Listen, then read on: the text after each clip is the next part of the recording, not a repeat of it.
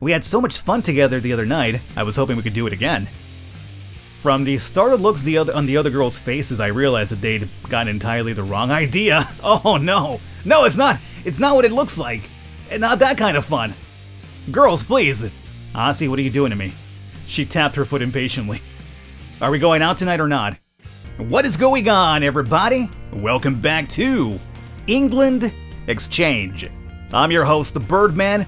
Happens to be overseas in England, known as Sir Falcon. So I hope you guys are enjoying it as always. Keep letting me know in the comments. Keep sharing your opinions on the story, what you're seeing here thus far, what you're learning about the characters. I always like to see the opinion of you guys about stuff happening, especially in a very story-oriented game. That being said, we have now found out that we're going after Peggy.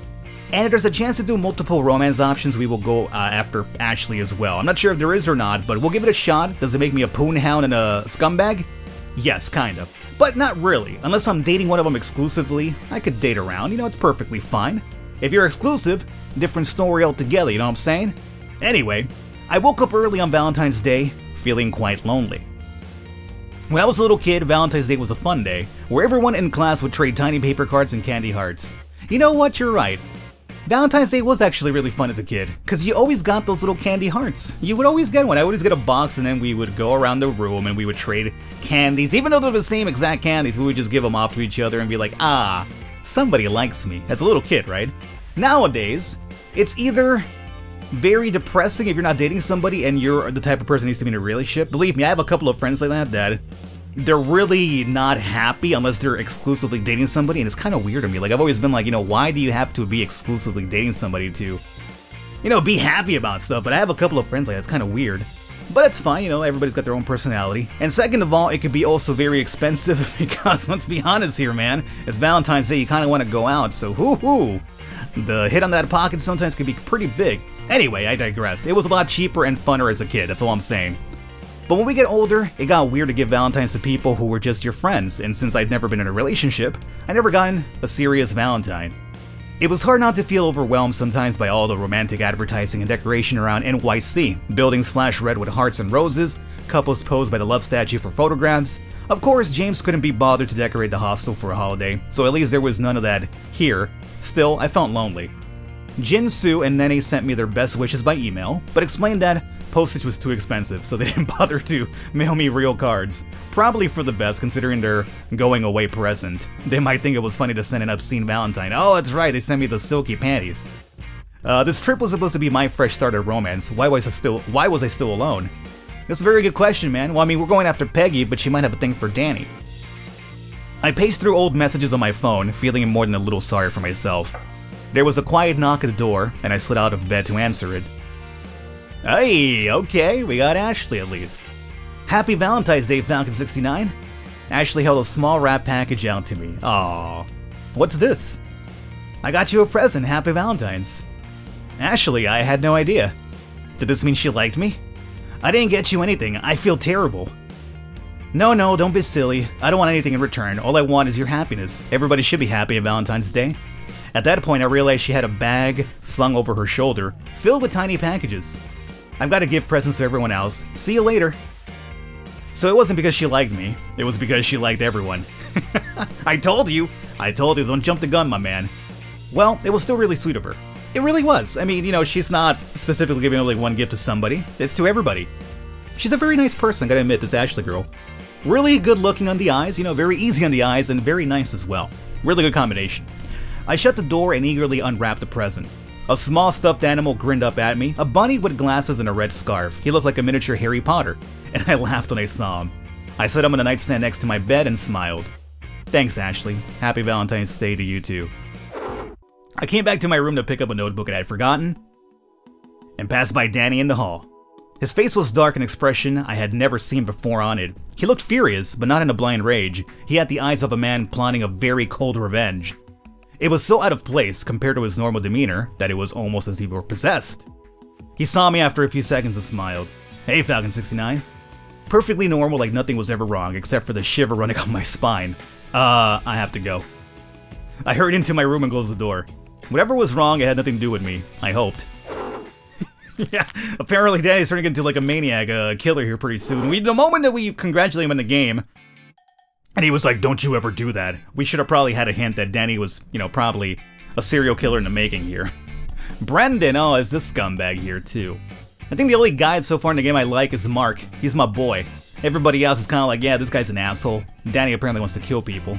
James, he just walks around scratching his ass and never changes his shirt. The only dude here so far at school is Mark. Hey, Falcon 69. What do you want? My shift's over, I'm about to leave.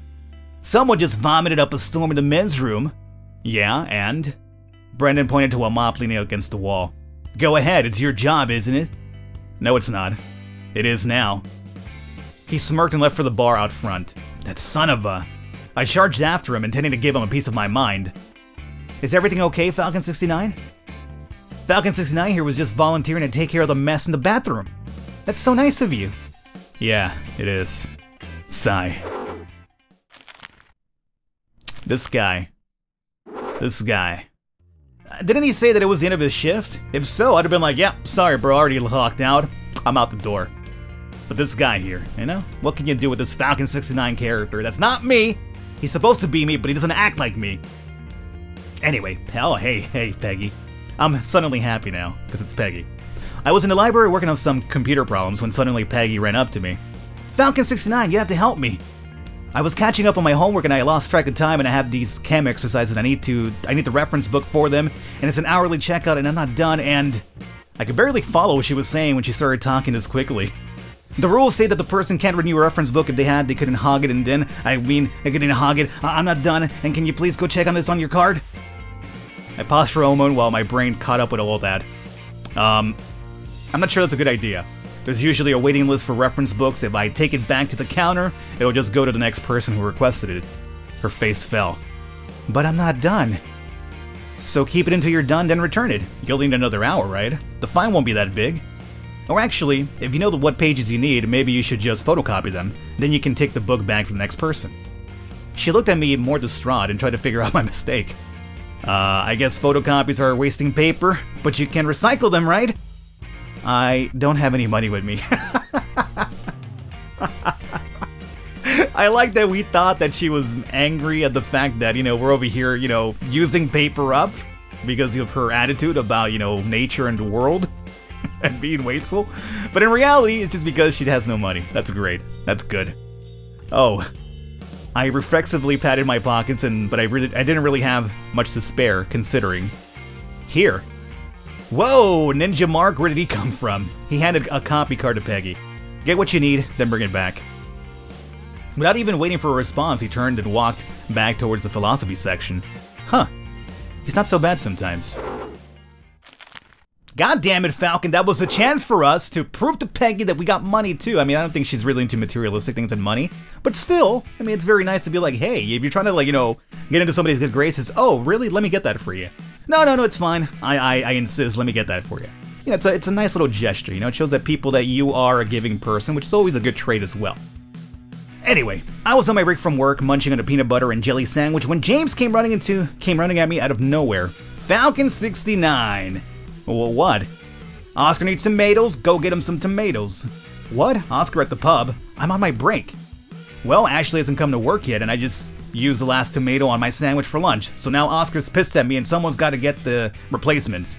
This is an emergency, and if you don't do it, I'll dock your pay. What? Fine, geez, I'm going. He threw a 20-pound note into my lap and dashed to the restaurant. 20 pounds? How many tomatoes did he want? Better get going. I dashed through the street, heading for a market nearby that I knew sold fresh produce. Hopefully, they'd have enough on hand to... Wait. Was that Ashley?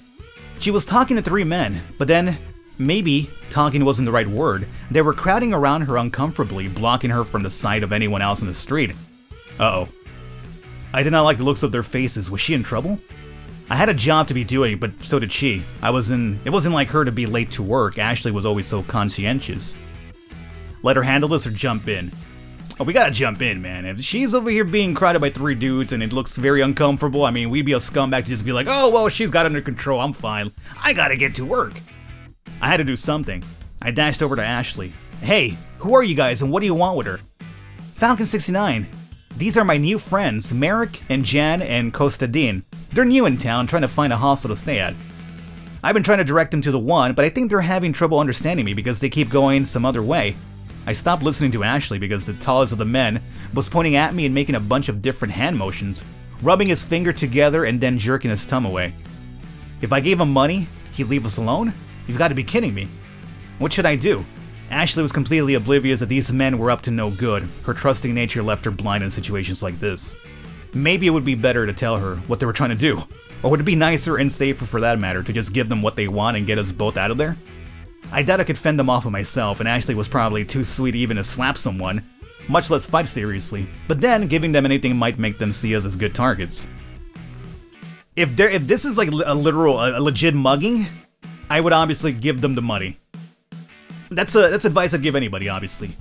Money is not worth your life. There is no price that you could put on your life, you know?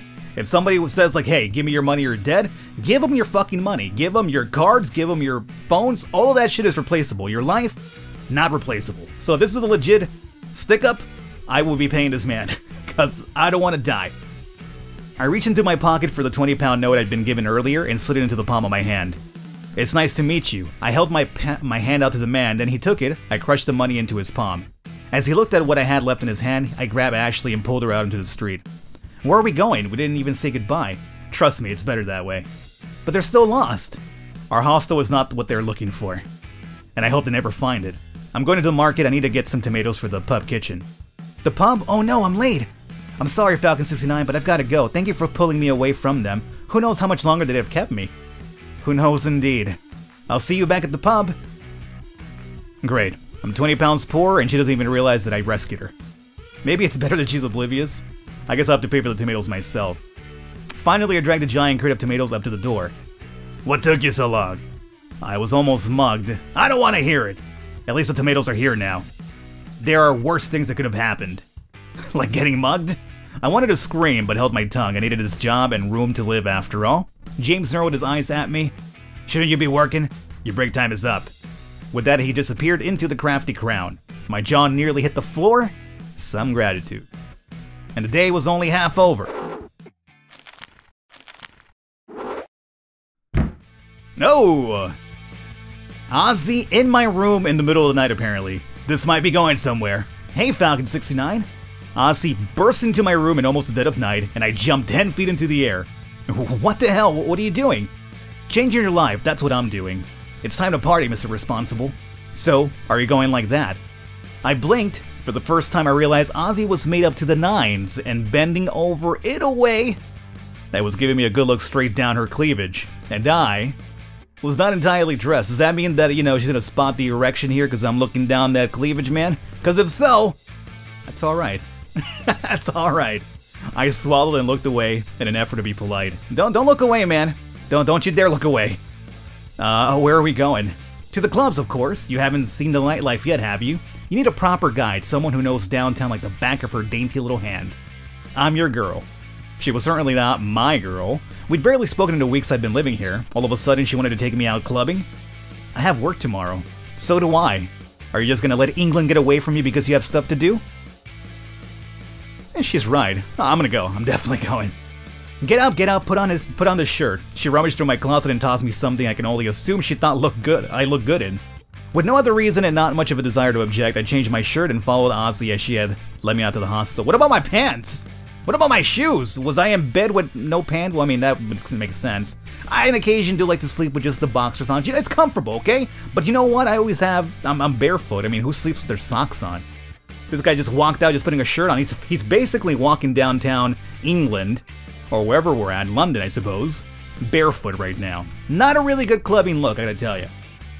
Now then, what's a quick rundown? People go out pulling all the time, what they want to find someone to go home with and have a good time together, if you know what I mean. So most people go out to the clubs and pull, and apparently things are different where you're from, and people are way more prudish and all outrageous when girls pull, or else girls just don't do it or something?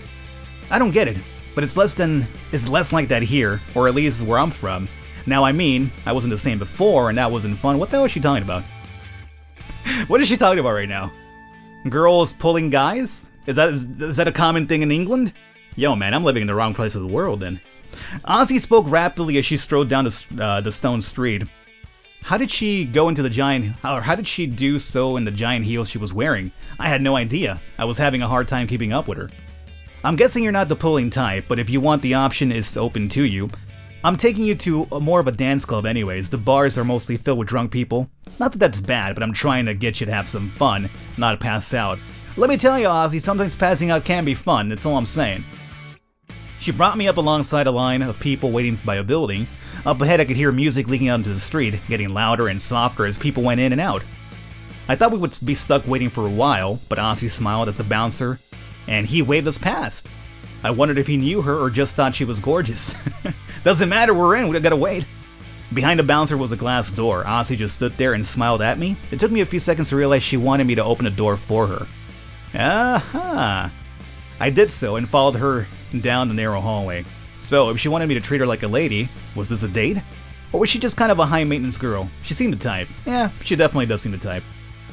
She did say I could pull other women, though, so she probably wasn't considering it as a date.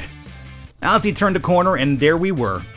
And there everyone else was, too. A huge crowd of people mingled around a multicolored dance floor. Smoke filled the room, though whether cigarette or hookah or fog machine I couldn't tell. Aasi grabbed my hands and led me into the dance floor, where she began dancing rather seductively. A dozen heads swiveled our way, and I awkwardly shuffled my shoulders to the beat. So? Aasi shouted over the brain-rattling music, and I smiled and nodded, not wanting to scream. As the night wore on, more and more men flocked to Aasi's side. I eventually got off the dance floor and watched them attempt to hit on her, one by one. Hey, how are ya? I jumped and turned. An attractive older woman was there talking to... me? I'm good, how are you? Quite well, thanks, I'm Cheryl. Who the hell is Cheryl? Falcon 69. She nodded, swirling her drink in her hands. Care to dance? Well, it wasn't quite come home with me, but it had that potential. Yeah. Sure, should we? Would it kind of affect our chances with Aasi? I mean, she's dancing with the guys, right? Fuck it, we'll do it. I agreed enthusiastically, and she held her hand out to me. I took it, and she pulled me towards the dance floor. Excuse me? Oh, Aasi. Where do you think you're going without your tour guide? Sod off, lady, this one's mine. Oh, ho, ho, ho, ho, wait a minute. Aasi is claiming her territory now. Not doing a good job of keeping him, are you, love? Oh, I'm enjoying the English female banter here. The lady, Cheryl, huffed and disappeared into the crowd. Oh, damn, that lasted not too long. I wanted to go on for a while. Aasi gave me a look. What? Never mind, let's just go back. Why should we leave now?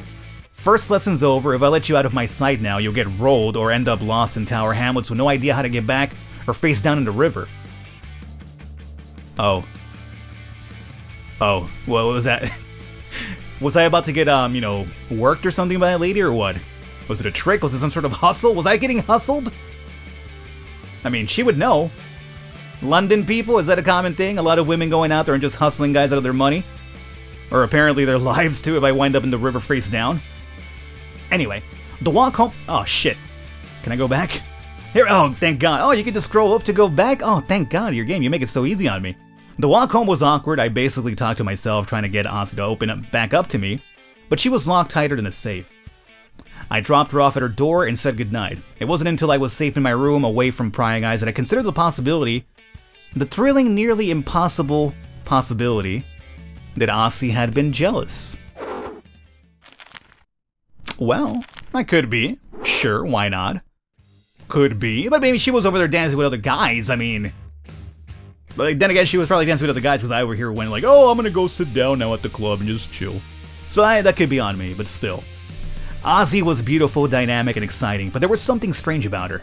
Occasionally, she could be mean. Really mean. Ashley, this is disgusting. What? What's wrong with it? There's way too much salt in this soy sauce. Why didn't you buy the low-sodium version? I'm sorry. What? It tastes fine to me. No, I'm sure she's right. I'm not a very good cook, really. Some of us still have taste buds, for now. As soon as she saw me, though, her face lit up. Falcon 69, I was looking for you. We had so much fun together the other night, I was hoping we could do it again. From the startled looks on the other girls' faces, I realized that they'd gotten entirely the wrong idea. Oh no! No, it's not! It's not what it looks like! And not that kind of fun! Girls, please! Aasi, what are you doing to me? We're not. We just went to a club. We're not what? Honestly, I had no idea. She tapped her foot impatiently. Are we going out tonight or not?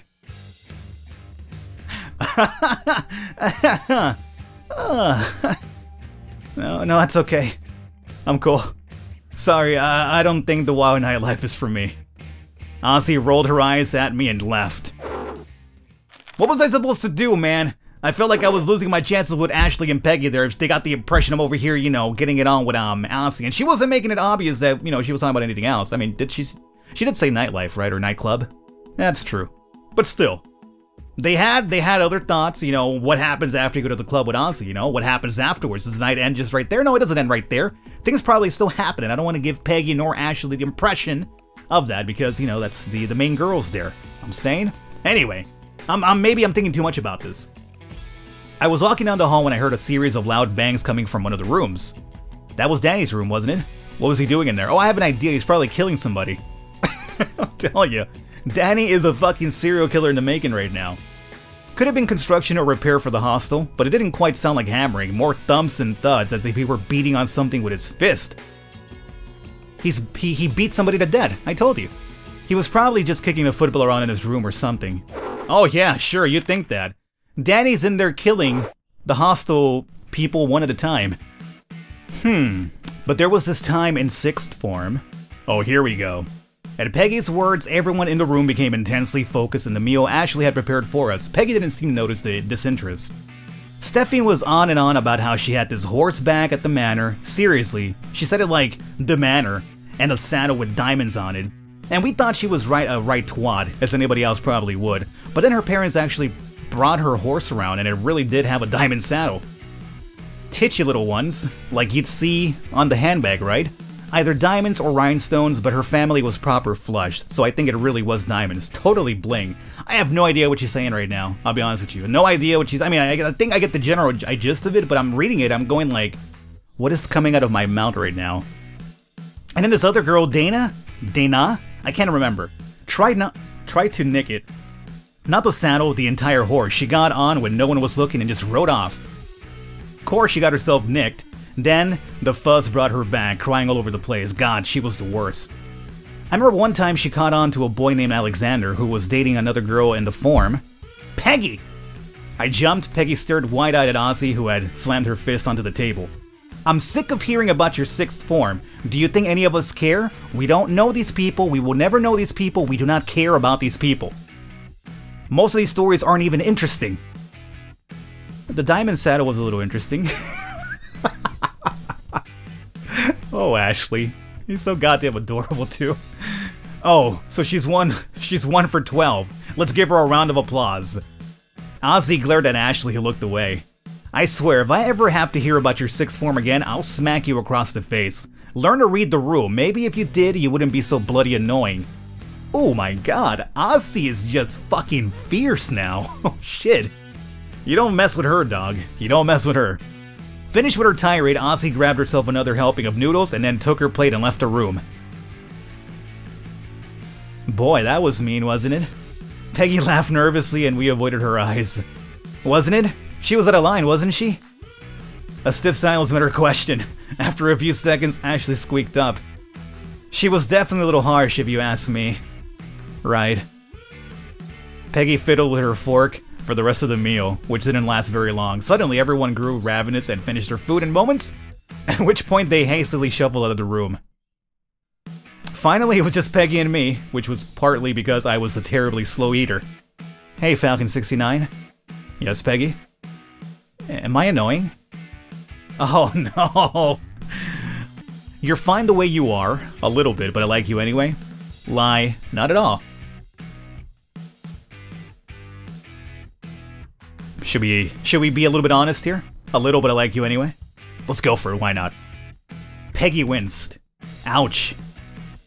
Wait, really? You do? Okay, it's fine. Haha. She instantly realized what we said, though. Of course, screw them. Maybe they don't like it. But you don't have to go around pleasing everybody. If you like the way you are, that's what's most important. Do you? Oops. Peggy seems so tough and determined, I never really thought of her as insecure. Okay, but are the reasons you don't like yourself legitimate, or are you just being mean?